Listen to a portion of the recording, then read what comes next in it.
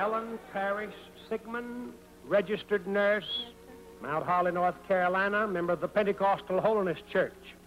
Helen, you have sugar diabetes, you have a goiter, you have allergies. Is that correct? Sir. You are her husband and a minister of the gospel. We're proud you're here. Put your hand upon your neck, Helen, for the healing of goiter.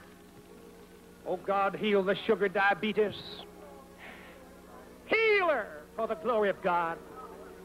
Heal this goiter. Turn around. You can see that thing on her neck. Master, take that growth from her neck. Heal by the name. Oh, there it goes, Helen. Heal. Oh, glory. Take it.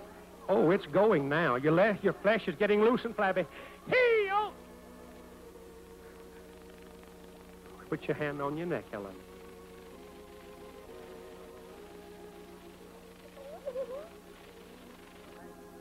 Helen, what did you say then? I said, thank the Lord. Why are you thanking him?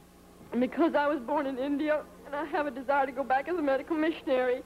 And I knew I would never pass the physical examination to go back unless the Lord healed me.